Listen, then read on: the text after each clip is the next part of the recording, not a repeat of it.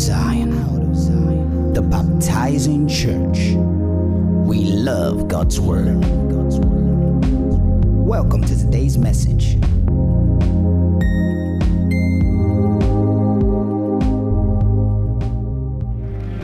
Hallelujah. Once again, I thank God for the privilege. Pastor, thank you so much for having me in the conference. Let us pray together.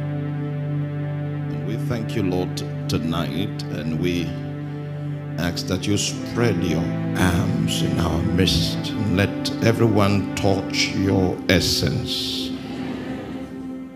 Beyond the words of the preacher, let the speaking provide a conduit for you to minister your reality to the heart of everyone in this place and following on through the internet.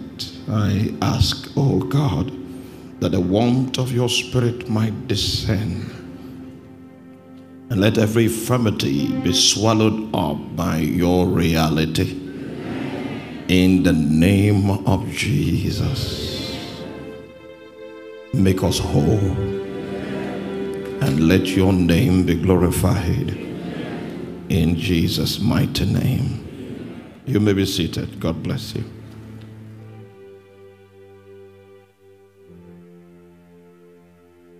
We'll still continue with Bible study. Tonight will be John chapter 16. We'll take it from verse 12 to verse 16. 12 to 14 because of our time. And we'll pray together. Hallelujah.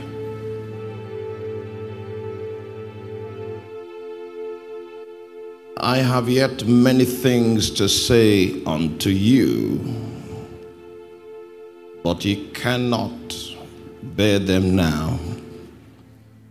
Howbeit, when he, the Spirit of truth, is come, he will guide you into all truth. For he shall not speak of himself, but whatsoever he shall hear, that shall he speak, and he will show you things to come. He shall glorify me, for he shall receive of mine, and shall show it unto you. Hallelujah.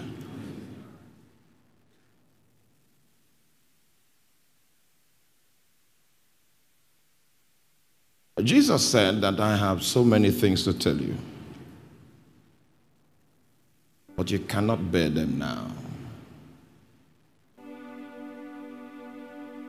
That means in the ministry of Jesus, the stature of his audience had a way of limiting his deliverables.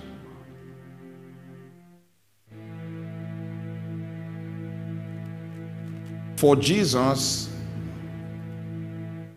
what he spoke in ministry was not based on the availability of utterance or revelation. He normally conducts a measure. There is a scanning of discernment that he does to ascertain your stature. And that which he will say to you is consistent with the stature that you have. And in the book of John chapter 16 verse 12, it was as if Jesus was experiencing some form of ministerial frustration because he was loaded with matter, spiritual matter. But his audience placed a limitation on the flow.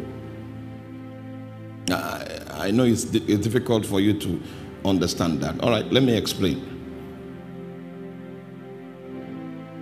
There is this prophet that is most revered because of his depth in the prophetic gifting. And I don't know what happened before, but there's heavy protocol around him.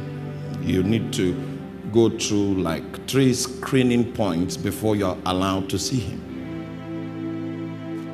But he's rich in the prophetic grace. And because of how spontaneous he is well sought after. So this market woman that sells by the roadside was making an attempt to reach this prophet. Survived the first screening, survived the second screening, survived the third screening. And in the lobby, before you see the prophet, his PA comes out and he takes his own scan. And just in case you do not quite fit into what his scan is expecting, you have to start the process again. So she attempted it twice and became frustrated and decided not to try again. And it came to pass that this great prophet was going to redemption camp and he had a flat tire. And his car stopped in front of the woman's shop and the PA happened not to be present that day. So she just ran to him. And while he came out of the vehicle, he looked at her and he began to download. And he traced her challenges to several transactions that her mother has done. It was her mother that was taking her around for prayers. And so she was confused. Because of her confusion, the prophet downloaded more, mentioned names, dates. So she was convinced that what he was saying actually came from God. But before the prophet could tell her how to make use of the revelation that was downloaded, the driver had finished swapping the tires. And so that insight that was meant for redemption became the basis of a civil war that has lasted more than 5 years now. That's what happens when there are downloads given to people that do not have the stature to handle revelation.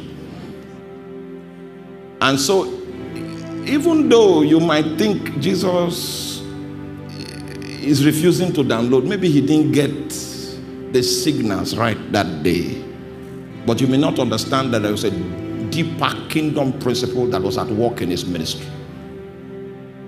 And he said, I have so many things to tell you. It's obvious you need to be educated, but I'm constrained. You don't seem to have the stature to handle what I'm carrying at the moment. However, I'm going to keep that which I carry for you. I will not keep it from you, but I keep it for you. Because a new regime is about to come. And in this new regime, there is a personality that is going to be the principal of this new regime. It's just like in the university. Are you with me? I'm trying so hard to make it simple. Because we are going far today. Hallelujah. He said, it is obvious that I have limitations in communicating the mind of God in its fullest extent to you because of your obvious insufficiency. But there is a personality that is coming to take the stage. In the day that personality comes, your lack of stature will not be a problem. Because he has a different approach. He uses a different teaching aid. He can accomplish what I am restrained from accomplishing now with his own method. Are you with me? Stay with me. I would like to give you an example before I proceed.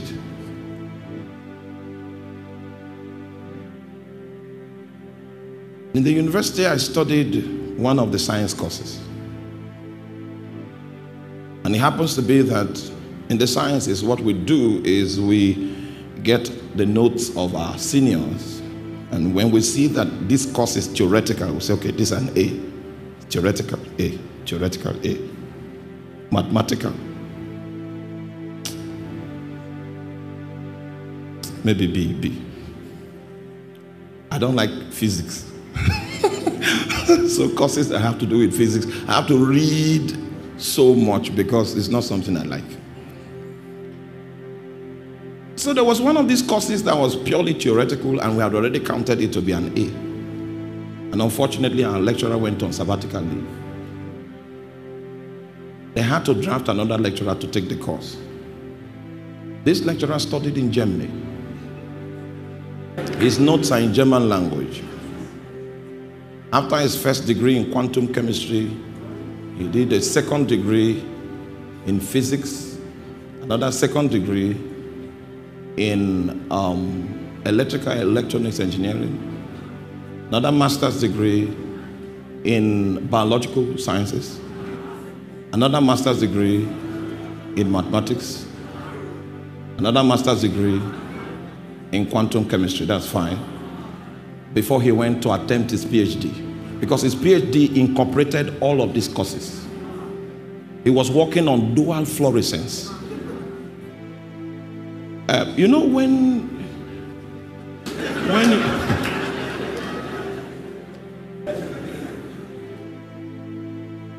if you cut off the tail of a lizard, it will grow back. But if you cut off your phalanges, it will not grow back. So he was studying what was in the tail of the lizard that made it possible for regeneration. So he had to do all of these courses for him to be able to attempt that. So in Germany, he was awarded a Doctor of Science. And so that means he can teach in any science department worldwide. If it's science, he can. He can replace any lecturer on any course. And so he was the one that was drafted to take this course that was purely theoretical. And he came to the classroom. The first thing he did was to derive the Schrödinger equation. He transformed a theoretical course to a mathematical course. Now the question is, what changed? Is it the course that changed? Is it the lecturer that changed? And because people could not understand the approach of this new lecturer, even though the course didn't change, they failed. Jesus is introducing a new lecturer. You will do well to understand his own approach towards the achievement of the economy of God. I know you like the method that Jesus is using, but there is another principle that is coming to take the stage, and you must understand his approach. And that is why Jesus decided to give us quite a boisterous introduction that will aid us take advantage of the new regime that God is bringing.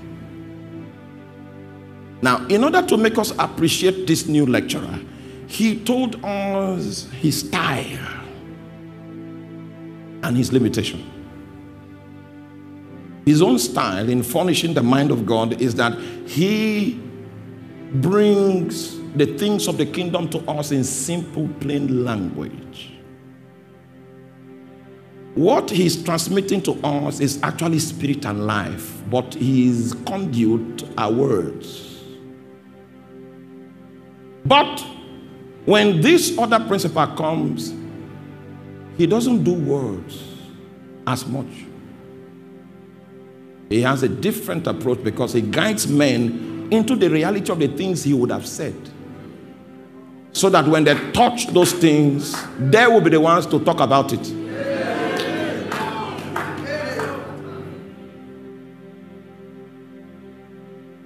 And in that way, none of us will be a counterfeit. Everyone will be original because you have had a first-hand encounter with this personality. Now, let's take it one by one. Let's try to look into the introduction that Jesus did about this new lecturer. Then eventually, if we have time, we'll talk about his own style of administration. Okay? First of all, Jesus identified him as the Spirit of truth. That's the identification. Spirit of what?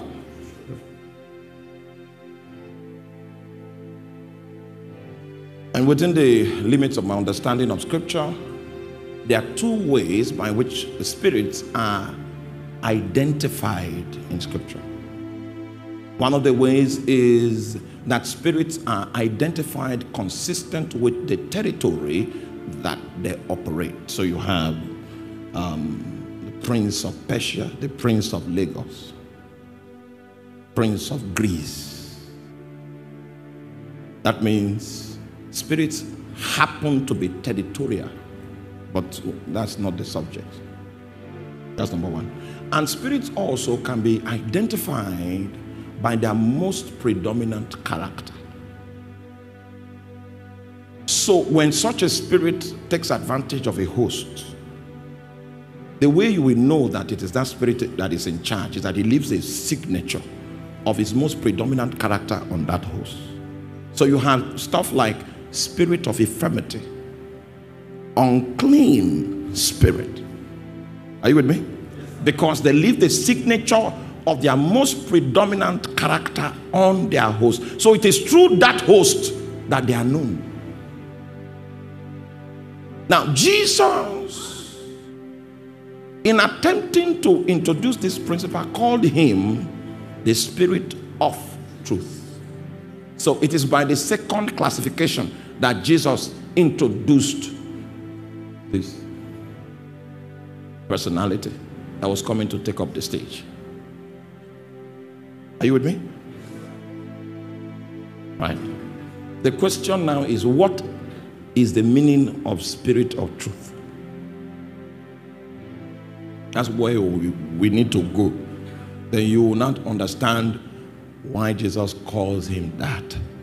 Because that is a full description of his approach towards achieving the purpose of God in your life and in my life. In this day, we will need to go beyond the surface and lay claim to the reality. Because the storms are coming, and God will have us take root and to fraternize deeper with his spirit. When we walk with reality, then we'll be able to interpret situations and circumstances accurately. Are you with me? Right. Spirit of truth. If you look at that introduction intellectually, what you come up with is a spirit that has truth. Spirit of, maybe spirit that has truth. Let's probe further to find out what Jesus meant when he made that introduction. Can you help me, technical man, with 1 John? 1 John chapter 5 verse 5. 1 John chapter 5 verse 5. And just like we said yesterday, once the Holy Ghost comes, his concentrated presence will stop talking. You know, it's high voltage. So we are in for the voltage. So what we are doing now is to set up the conductors in place. And once there's a surge, everything will stop. 1 John chapter 5. Okay, it's on the screen already. Now, I'd like us to take a scripture first. Can you jump to verse 7 first? Let's, the Bible says this is a disclosure. This one is a revelation. Right? There are many statements that were made subsequently before this revelation and after this revelation, but this statement is a revelation. If this statement was not made, you will not know that this reality exists in the spirit. For there are three that bear record in heaven. The word record is the same word for witness. So there are three that bear witness in heaven: the Father, the Word, and the Holy Ghost. And these three are one. Right? Okay, so someone might ask, what's the importance of witness?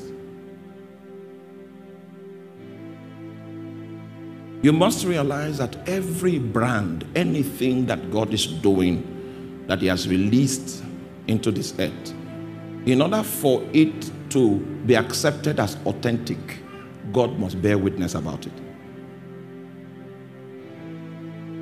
The spirit of witness is one of the ways by which we can confirm that a product is authentic.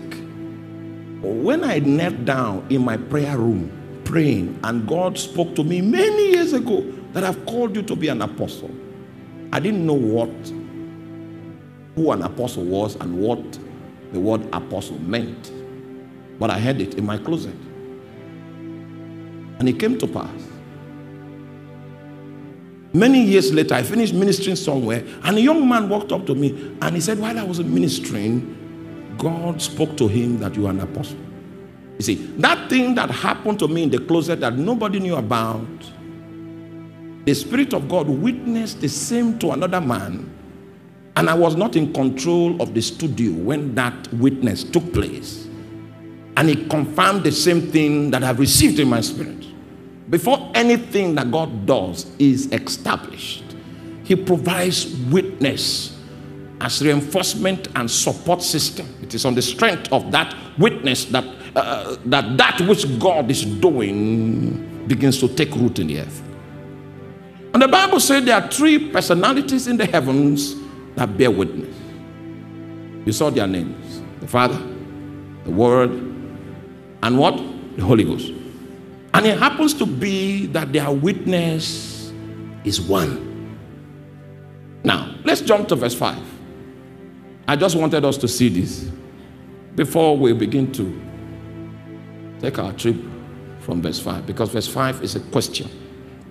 Who is he that overcometh the world, but he that believeth that Jesus is the Son of God? Hallelujah. I need to explain that. If I had more time, would have extended our Bible study. To begin from the book of Genesis chapter 4. That was the first time the concept of the cosmos was mentioned. You will notice, are you with me?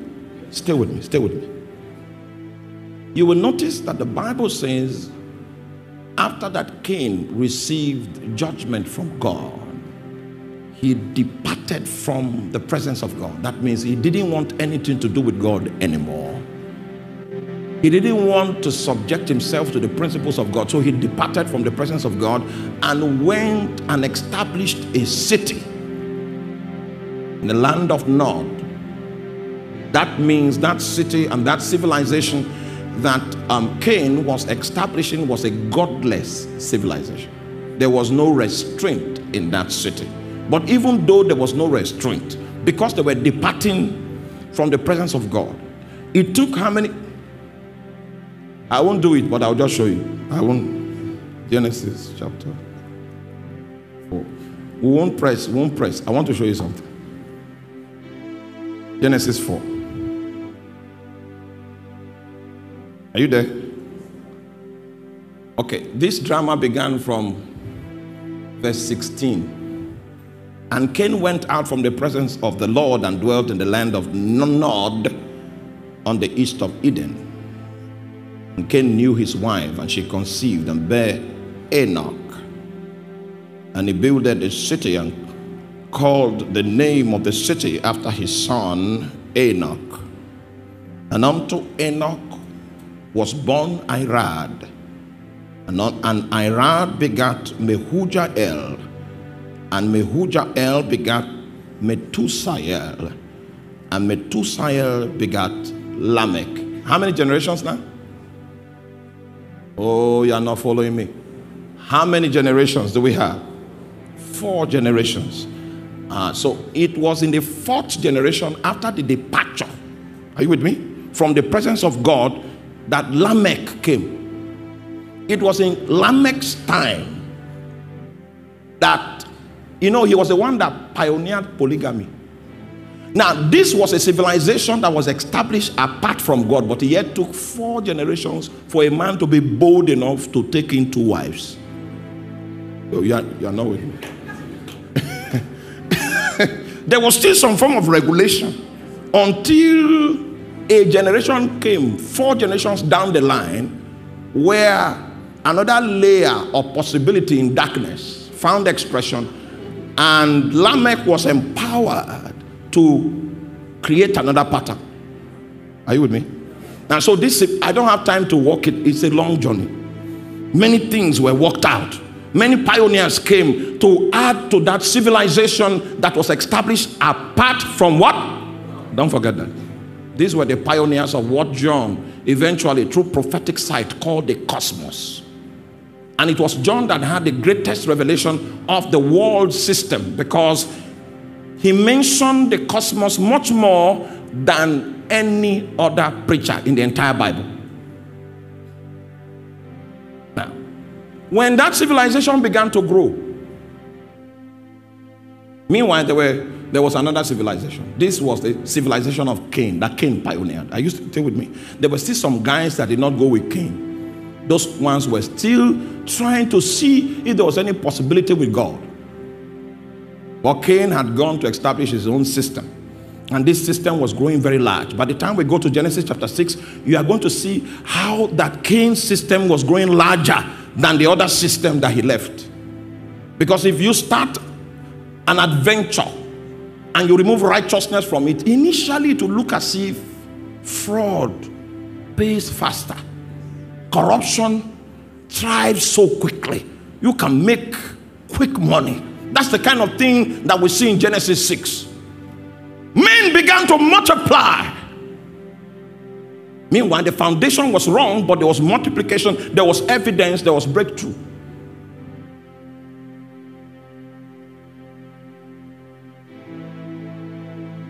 And by the time we go to the book of Judges, you will discover that the civilization that God established, that other civilization, threatens its existence, its purity. Israel will begin to worship God now, serving God, worshiping Jehovah. And the next thing you will see is that somebody will bring one idol. And before you know it, Israel has moved out. And Israel is in sin. They have forgotten Jehovah. A prophet will be crying, repent, repent, danger is coming, danger. Oh, they won't hear until danger comes and sweeps the entire nation. And then they will now be in captivity. They will now say, oh, God of our fathers, God of Abraham, God of Isaac. And then God will arrange a rescue strategy and bring them back to him. And you know, few years after their deliverance, they will go that same way. Why is it that they are not going extreme with God? They are always going in one direction, away from God. Because that's the civilization that Cain established. It's a civilization that was established apart from God. And it is designed to take men away from God. So, spiritual scientists now discovered that there was a system at work that was working in the context of human endeavor that had the capacity to take men away from God. You see, when you come into the banking system, for instance, and then, in order for you, as a female person, well endowed, and then they now tell you how the system works, and this, your beauty has a value here. The system is built on several principles that are not righteous. It is Cain's civilization that is running that platform. And you come there as a son of God. You are supposed to raise the standard. And then you begin to find contention and persecution because the system is running with the principles of Cain. Are you still with me? Many people have got into those systems and they found themselves drifting, how? Away from God. That science is locked on the foundations that men like Cain pioneered. Are you still with me? It seems there's somebody here that was hit in the banking wall. You drifted because the amen went down. I noticed.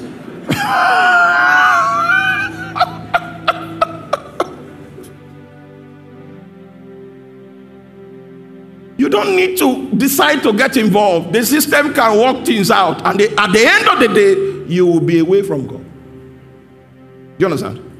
You don't need to agree. No, just flowing with the system alone guarantees that your end point is where? Away from God. So the question here is, who is he that overcomes the world? Because a normal human being cannot. There is no school you can go to that will be so discerning enough to survive the system, to overcome it. It is so ancient, more ancient than your grandfather. Say the only one category of people, those are them that believe that Jesus is the Son of God. So Jesus establishes a command tower in their heart. That's where they are regulated from. When the world system begins to pull at them, the command tower pulls also on the inside. So they carried out a research and found out that the only people that survived the system were people that were locked on the government of Jesus. Now, after this knowledge, the next thing we need to find out is how to identify the real Jesus. Oh, you're not? Are you still with me? We have to have a meticulous way of identifying the real Jesus, because deliverance in this case is tied to believing in Jesus. So a fake can come and say, I am Jesus. In order to avoid that, some accreditation had to take place. Next verse, please.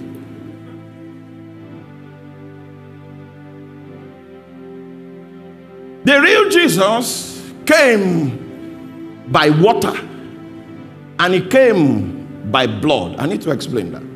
The real Jesus. So if you find anybody that says he's Jesus and he doesn't pass the water test, don't take him seriously.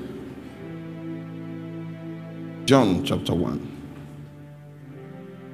Don't forget why we're doing what we're doing. We're still trying to find out what is the meaning of spirit of truth.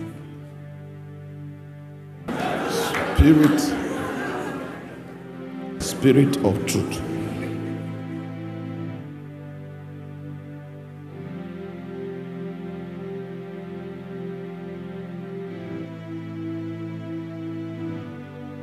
John chapter 1 verse 29. The next day, John seeing Jesus coming unto him and said, Behold, the Lamb of God, which taketh away the sin of the world.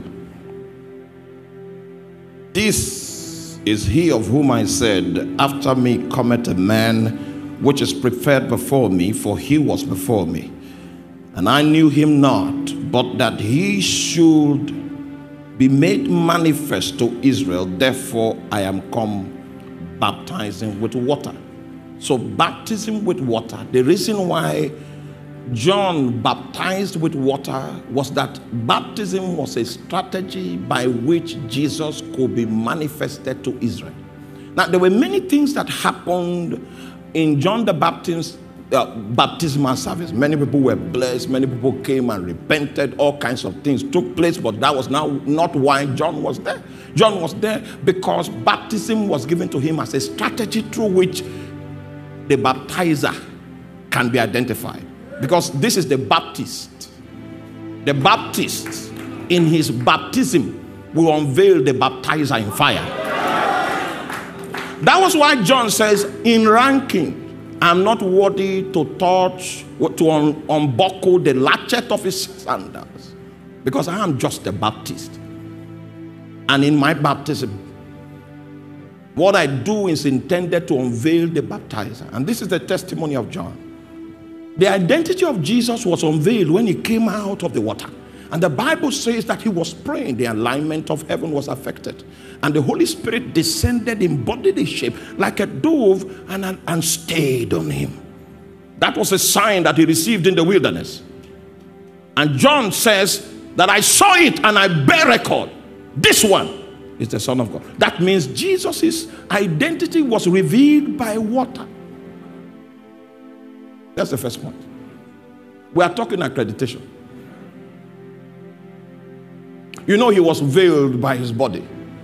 His reality was concealed. One of the strategies by which his reality came out, testimony and witness came from heaven. Do you realize that the two other witnesses in the heavens?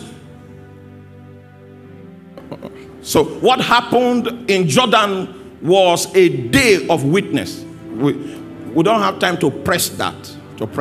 Because there are several of us here. Your identity in the spirit is not known. We are not sure of it, because your day of witness has not yet come.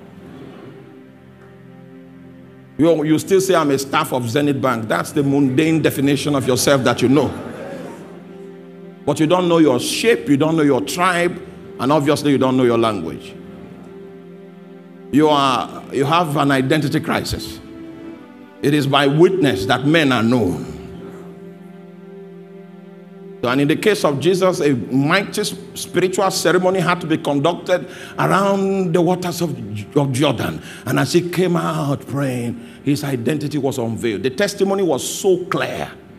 And if everybody was in doubt, not that day, anyone that was by the waterside saw the omens that manifested and knew that this man is a significant man. And the Spirit of God rested and remained upon him. John now said, these were the articles I received that mandated me to begin my baptism.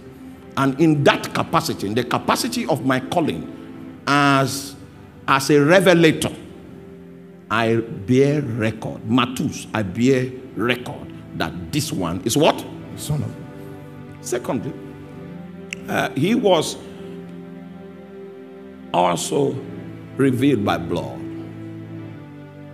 Now, let's do a little theology of blood so that you know the properties of blood.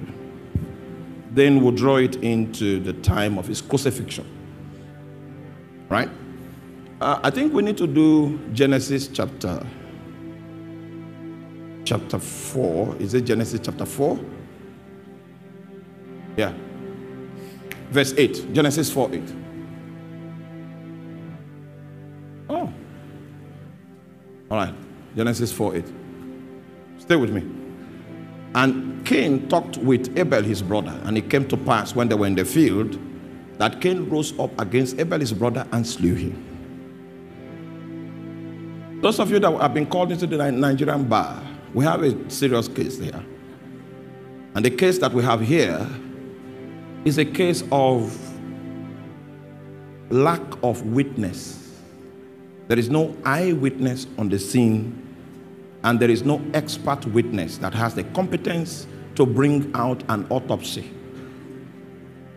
that will influence the direction of the emphasis of judgment. All right? I'm about to show you something. Those of you called to the Nigerian bar. Okay? He slew him. And the Lord said unto Cain, because the context now is a court session. There were many things that Cain did not know. One of the things he was ignorant of was that there are 4 materials, 4 things that, though they are physical, they have capacity to interact with the supernatural and the invisible realm. And one of those things happens to be blood. Blood is intelligent. Blood has vocabulary. And blood has volume. You know, when you put your radio disc, you put it on volume 2. Yeah, it has volume. Because the volume of the cry of the blood of Abel was so intense that it summoned the court. A writ of summons had to be generated on the strength of the cry of the blood of Abel. And the court of heaven had to sit. So what we are reading in that next verse is the proceedings have begun, and what was going on there was cross-examination. Where is Abel, thy brother? Cross-examination has started. The court case is rolling on. The proceedings have begun. Are you still with me? Now, all of these things were made to be on the account of the cry of blood. That means you need more than MBA, more than the Nigerian Bar Association for you to feature in this kind of court that can take witness from blood.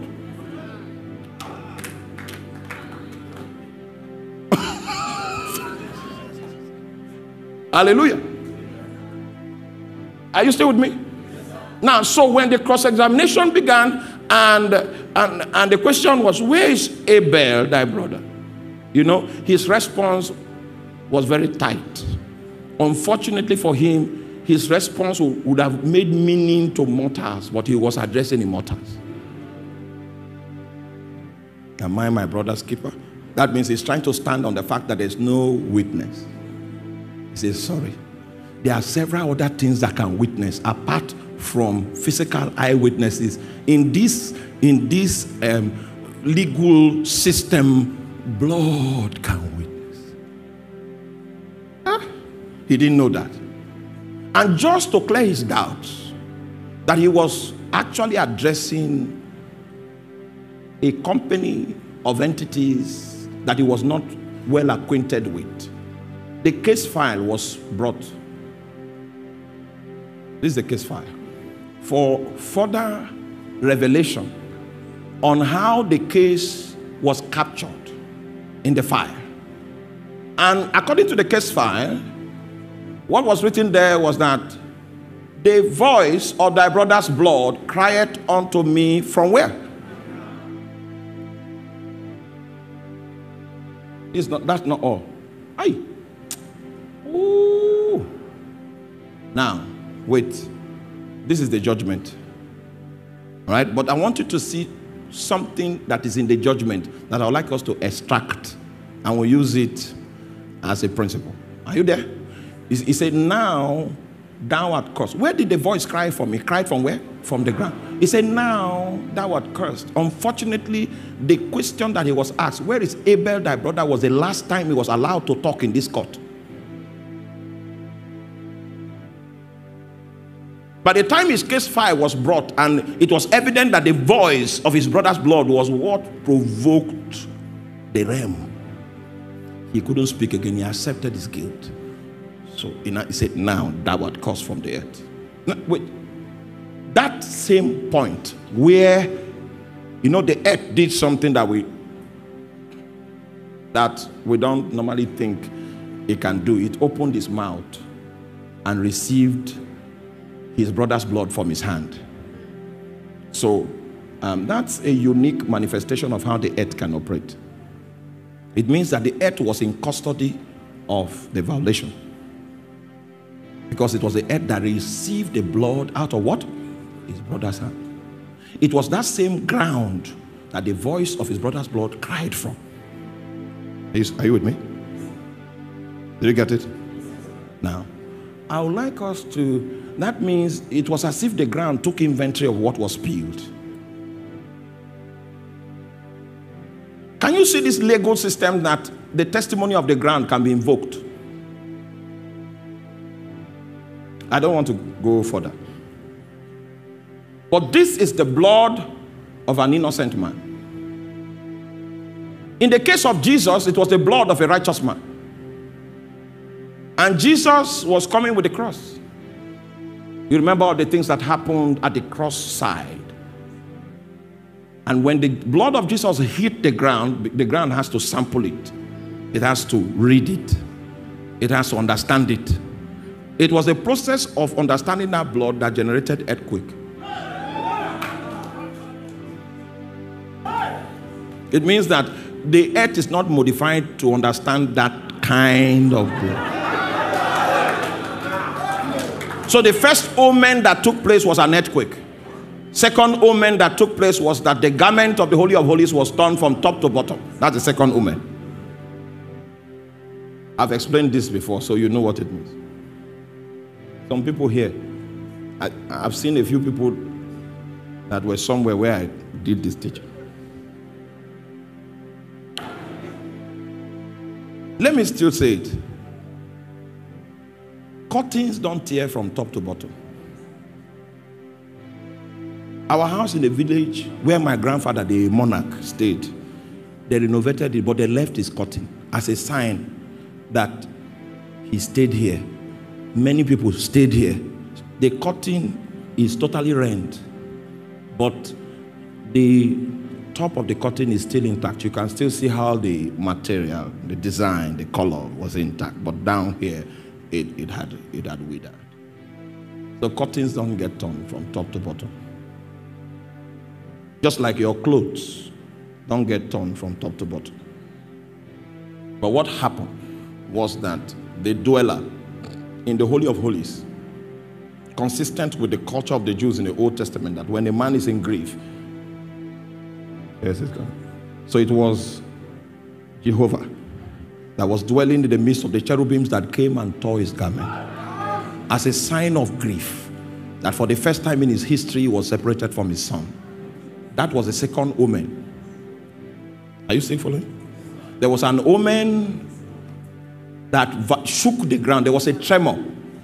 They have to do environmental impact analysis because of that tremor. There was another omen for people that were concealed in the temple, doing something like worship. There was a sign. And that sign, every Jew could interpret it. It was a sign of grief. There was a third omen again. Then there was an eclipse. The centurion that was a terrible unbeliever looked at Jesus and said, we've crucified so many people sometimes in the night. Nothing happened. But this man indeed is a righteous man. So he came also by what? Blood. Blood revealed his identity that even unbelievers could read. Are you still with me? Finally, give me my scripture. First John. We are going back to that, my scripture. 1 John, are you there? 6 now. 6. So the issue we are talking about here is witness. So this is he that came by water. You know how he came by water and by blood. Even Jesus Christ. Not by water only, but by water and blood. And then the concluding statement is that it is the Spirit that beareth witness. Why? Because the Spirit is truth. Now, you see, the first scripture we read, John says Spirit of truth. But in this scripture, John is saying the Spirit is truth. And just in case you were not there when John the Baptist did his baptism, just in case you were not there when the blood touched the ground, we still have another witness.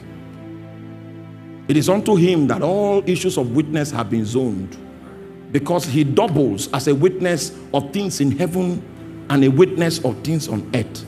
Are you with me? Now, you see, we just read the scripture about witness in heaven. The Word, the Father, and what? The Spirit. I forgot to read the other scripture. There are 3 witnesses on earth: the blood, the water, and the Spirit. You will notice that Spirit is constant. So it's unto the Spirit that witness is given. So there's a unique expression of God that is in the Spirit. Huh? Oh, you're not with me. I found out that in the Godhead there's division of labor. For instance, the Bible says it is the Spirit that quickeneth. That's his business. And so the Bible also reveals that if the Spirit that raised Jesus Christ from the dead dwelleth in us, because it is his business to quicken. When we begin to study in the school of the Spirit, some of the things we'll study about the Holy Ghost is his quickening ability. There's a level to which you can be quickened. You'll be able to hear the voice of God. There's a level to which you can be quickened. You'll be able to see the visions of God like a screen. You are a conduit pipe. You don't have your own abilities in this economy. The abilities that find expression around you, if you are yielded, are the abilities of the Spirit, but they only find expression around several energy levels. So this quickening business is from level to level, from range to range. For instance, you need to be quickened to a certain level for you to begin to see healing come out of your hands. And it is the Spirit that quickens. So just in case you need some quickening, you lost your prayer life, you need revival, then you need to befriend the Holy Ghost. And that's why I'm teaching you about the Spirit of truth. That's the name Jesus called him. There is a method by which he quickens. Secondly, the Bible says it is the Spirit that beareth witness, because the Spirit is truth. Are you there? Now, that is to say that the ministry of truth is the ability of the Spirit of God to bear witness. He's the one that links you up with the unseen world. He's the one that provides the infrastructure for you to be able to interface, handle realities that are not seen through witness. And witness is in different shades and colors and forms and types. But all witness have been zoned to him. He's the umpire of witness. And so when the Bible says this Spirit of truth is coming, and what he intends to do is to guide us into all reality, the way he does it is by bearing witness. Providing a sense that is beyond our physical senses so that we can handle the unseen world and walk. We can hear inaudible things, we can handle invisible things and walk in realities that gives us much more advantage than any mortal can ever dream of.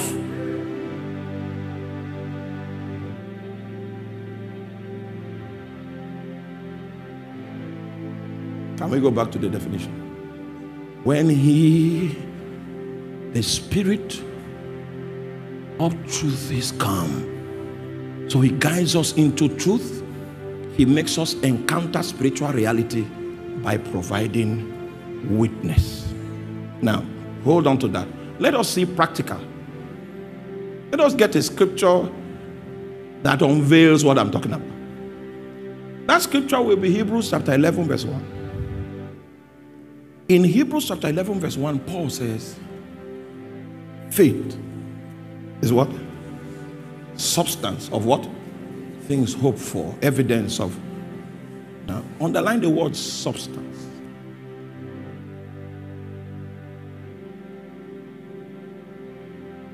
There is a substance that is furnished in your spirit as an evidence of things that you cannot see. That substance, if you check the word, okay, let's do some Greek lessons. Maybe to open it up. Hebrews chapter 11, verse. Sorry, let me open my own Bible.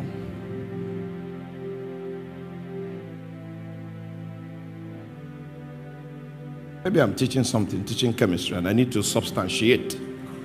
And because of that, I have to draw a diagram to substantiate something so that the thing can be real to you. Now, that's the ministry of the Holy Spirit as it bears witness. Your spirit, physical senses are not modified in any sense to give you knowledge of things that are beyond this realm. But you see, you happen to have capacity to operate two realms legitimately, because with your human spirit you can operate in the spirit realm legitimately, and with your body you can operate in the natural realm legitimately. And that's why Jesus had the duality of location in the book of John chapter 3. He says no man has ascended to heaven at any time except the Son of Man that is in heaven. And he was talking with Nicodemus in time. Duality of location. So legitimately he was able to interface with the spirit realm. Are you still with me? Yes, sir. And also he was able to function in the natural realm. And it was natural for him to function supernaturally because he had the advantage coming from the spirit realm. So because of spirit ability, he could do the natural supernaturally, and he could do the supernatural naturally. Now, in order for you to be able to handle spiritual things and it's natural to you, you must understand the ministry of this spirit of witness. Because his job is to provide infrastructure for you to relate with things that your five physical senses cannot handle. He can make you fellowship with angels, provides the infrastructure so that you can touch their reality. And you know in your heart, beyond your senses, that they are there. But you cannot see them with your physical eyes. Oh, you can touch Jesus through the infrastructure he provides. There's a substance that he provides in you that is sufficient reality in your spirit. And you can handle those dimensions that are coming from Jesus without seeing Jesus, without touching him physically, because when you say you saw Jesus, somebody say, what did he wear?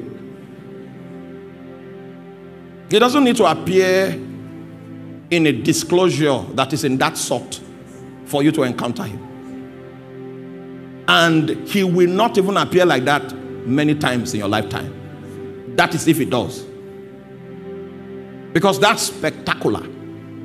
There is no You can't fit a spectacular thing. It's not within our jurisdiction. Are you with me? For instance, I cannot fit Philip travels and disappear from here and appear in Agage. I can't fit that. That is spectacular. God will do that if he wants. That's his business. I don't even pray for it. If he thinks I need it, he will make it available. But I'm not expecting it. Do you understand? The fact that you became born again doesn't mean you are God. There are things that belong to God. I saw somebody doing something. He said he's trying to translocate. I felt he needed deliverance. Needed help badly. Hallelujah. But the supernatural is a promise. And Jesus gave us supernatural expectations that proves that you are healthy.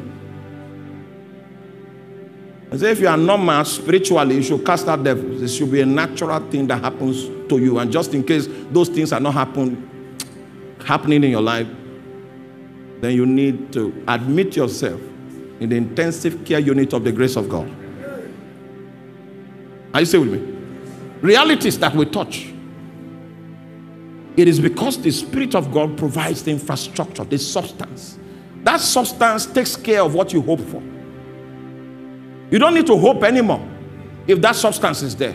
That's the proof that the things you were hoping for, it exists. And I can touch it with my spiritual apparatus. My receptacle can sense its presence. So there are several people that can walk beyond sight and engage beyond the natural and do business in deep places just by the instrumentality of the resources that are furnished by this Spirit of truth. Please help me tell your neighbor, don't look for the spectacular. Look for the supernatural.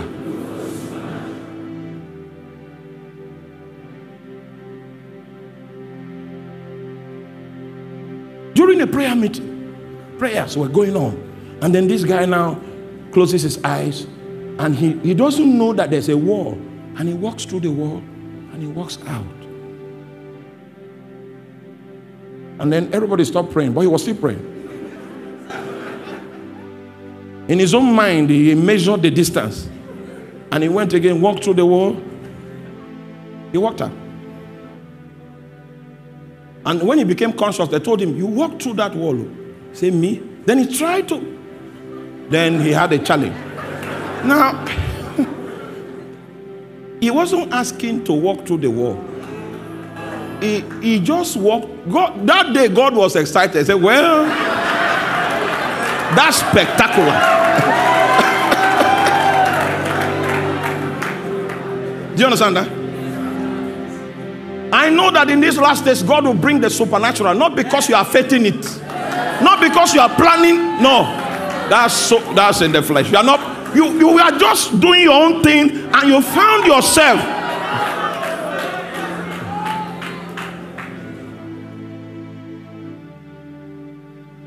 Then you find people resonating on frequencies that were programmed from the Spirit because they have mastered the handle of how to relate with that substance. So it's no longer eyes, ears, mouth, and feeling that they have as senses. They have receptacles through which the Holy Spirit furnishes reality. And they understand this reality by reason of use. And they can engage God on higher levels beyond what normal mortal man can even dream. And God enlarges your coast because of the fact that you understand how the Spirit of truth guides us into reality. These are the days of faith.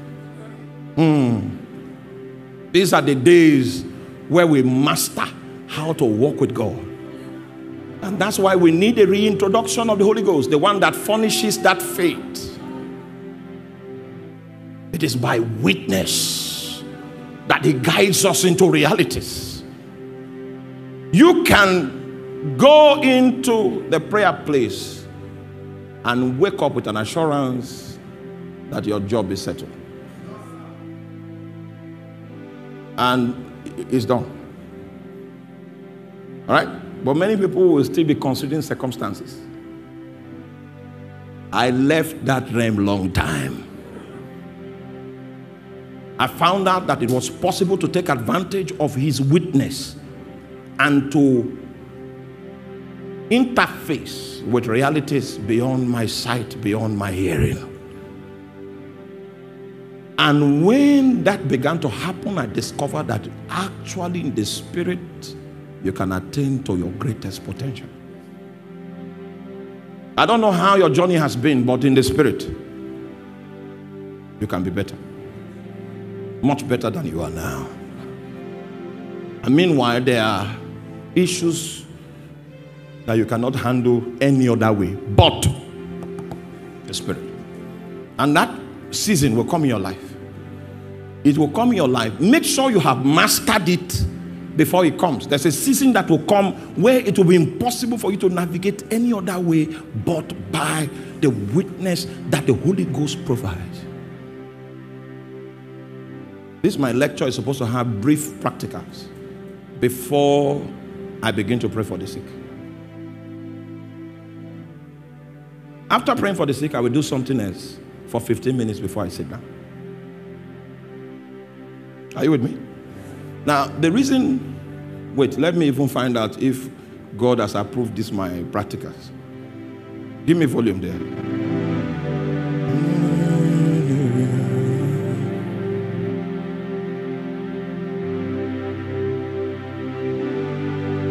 Okay.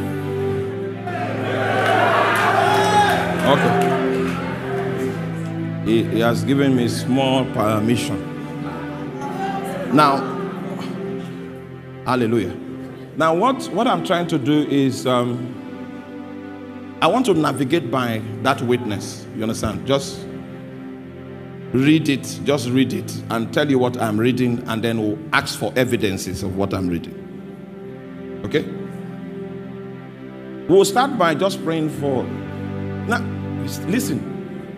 May you not see me today. In the name of Jesus. Hallelujah. And so, I'm not trying to show. I'm trying to teach. This is the practical side of the lecture. How the Holy Spirit furnishes reality and how you can interface with this reality without consulting your mind. And how any time you step out under that prompting, you are accurate. Anytime. Meanwhile, I need to tell you stories. Right? I've confronted Ifa priests before, and Ezemo, with this prompting. I'm still alive because I defeated them. I've gone to shrines. That's what I'm saying. I visited a shrine.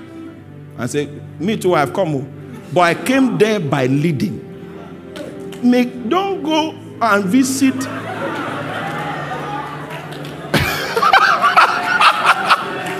Ai Camila Mosaima. Kobelaya Masike. Don't go where God has not led you. But I'm telling you, it's as easy as being prompted. And if you master it, oh, there's no limit to your rising. There's no limit. I live by those signs. 70% of the communication of the Holy Spirit is not in cognitive terms. Yes, it's not cognitive. Sometimes it's just a little sign. And that little sign most times is illustrative of a great abundance of rain. Just a small sign. So can we pray in tongues just quietly for 2 minutes? 2 minutes. 2 minutes. Laikomali. Bria sosena mande. Hinanana broska benama. Bria sosena mande. Briaso sanamande mana. Briaso se namande ho. Briasa sanamande na. Briama maina kena manie. Briaska sanina mama. In the name of Jesus. Hallelujah. Don't go too deep. Don't go too deep yet. We are still in the lecture, so that the Holy Ghost won't take the service away from me. Don't go too deep. Now, for instance, what I see in the spirit is that there is someone in this congregation that God He created you a vessel of healing, but you have not yet started operating in the healing anointing. If what I've said is true, that's the witness I received. Are you? I didn't create the witness. The Holy Spirit flashed it. Right? So now, the next thing I'll do is to ask the Lord, you that showed me this, to confirm it. That's all. That's my job. He did the showing. He will do the confirming. I receive and I believe it and I ask Him. Is that simple enough? All right. Father, in the name of Jesus, in our midst is a vessel of healing, and I ask that you be merciful. Stretch forth your hand. Show me that vessel. Let your hand descend on that vessel. Let your hand descend on that vessel. Let your hand descend on that vessel. Let your hand descend on that vessel. Now, we are still in the lecture. Are you with me? Oh, you are not with me. I said we are still in the lecture. Are you here? I koma lam zai gamate bo kenahi sana zai enatamo himazaine haine mo hinenati zehana.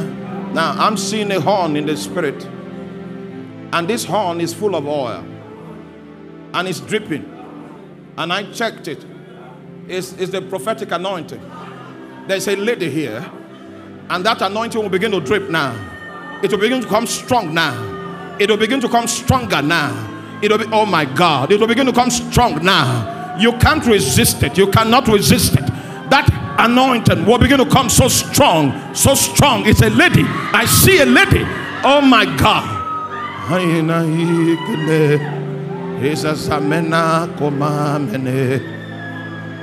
Ahina salime hina zahina kena humba.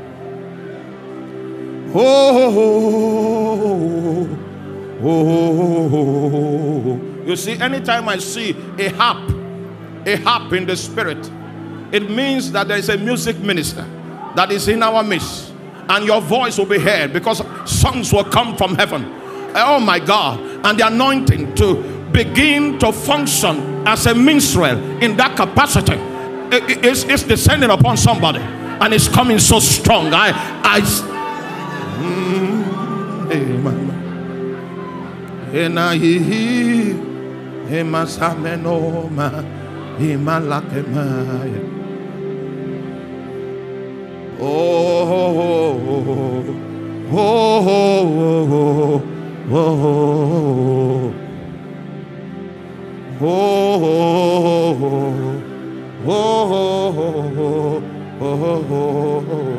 do you know what I see now? I see an angel, and this angel is with a slim face. There are different kinds of angels, but this one with a slim face comes with a scroll. I've seen him many times, but tonight I see him whispering into somebody's ears. There is somebody here. God has chosen you, and your experience from today is that you begin to hear the audible voice of God. Not on this ear, just this one.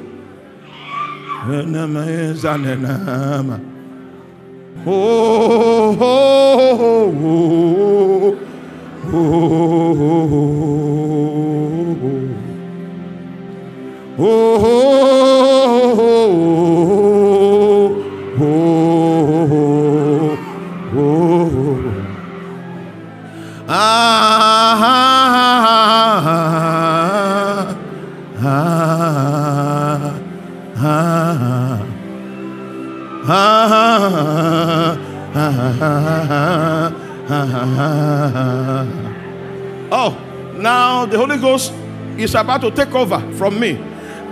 Somebody lost an anointing. You lost a grace. There is the mighty presence of God that used to visit you when you go on your knees and you begin to pray.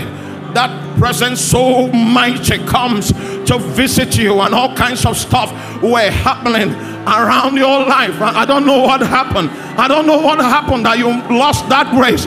But you see, a double portion of that spirit, it comes on you tonight. It's a new day for you. God is set to do business with your life. Oh, God is set to do business. He's set to do business with your life. He opens the door right now. I see also that your finances were attacked, and even tonight God is bringing that restoration. In 7 days time, God's faithfulness will be registered on your life. My coma.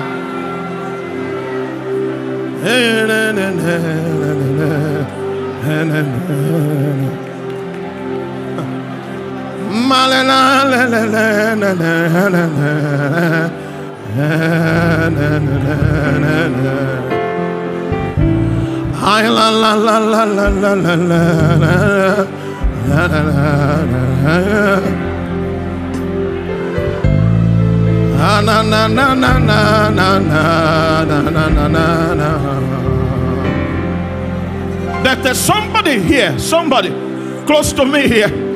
You are close, and there is a deposit of the hand of God that comes to activate you. You've been in the closet, you've been in the cave, and God is launching you out. You forsook so many things to stay in alignment with God, but tonight I proclaim a new dawn for you in the name of Jesus.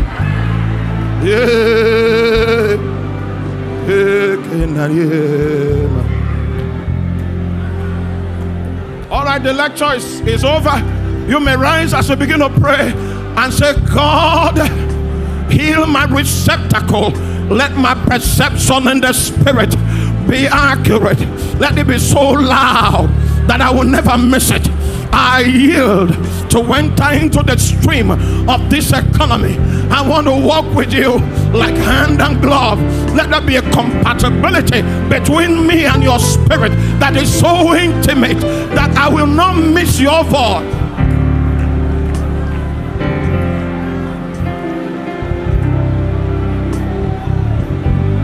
Alemomo sekemala rasketome aile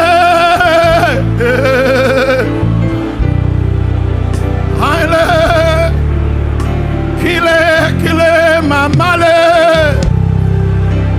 sobobobo ma aile masema no malama ole mana ye konama sanina heta mama kedore masebre mene cambre talaboma aye mama sebros ke valatema kalego la bresco masinae amale masandalo brescabela aye ikanama sobres kabayatoma ele koma seko belani ele koma santa mondelama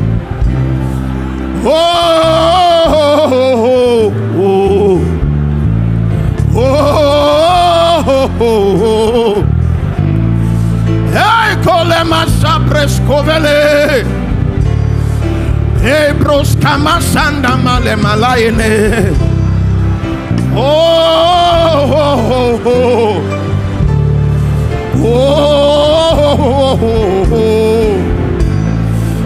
Alasia braskemana le cosa mai la comana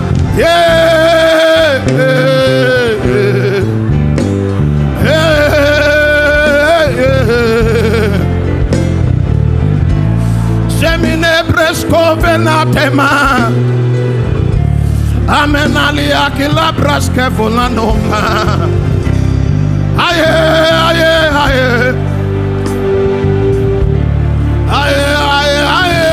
mamo amenelo sina ma braske manamaina amenomena ela la braske volema la braska salima alas ki la va preso kana ale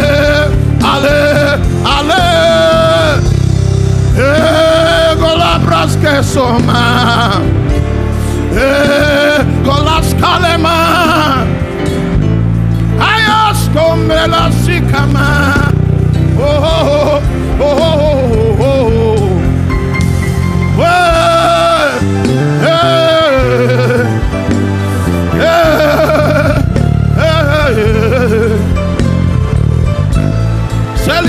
Selie mande koba mina ayelo soman salema kema la braske mali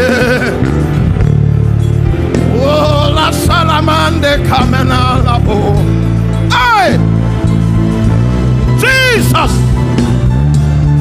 kilabon seke mamala la baselema la babraske kolamantema kabos bruskeba. We sign up tonight. We sign up. We sign up tonight. We sign up tonight.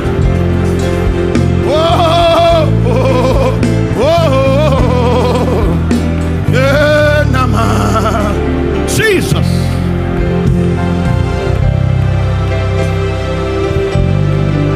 Glory. Oh, nana mo. Elie masalanama. Elie kasombra malaboma. Oh, ma braska salama. Ego la braska salima. Elie skoma. Thank you, Lord. In Jesus' name. And in the freshness of your spirit as you leave this place, don't go sleep. Charge your batteries. And your receptacle will pop up. With that level of delivery, you can handle things that are invincible. Spiritual knowledge becomes your portion. And with spiritual knowledge, you can do spiritual warfare. And no weapon formed against you shall be able to prosper.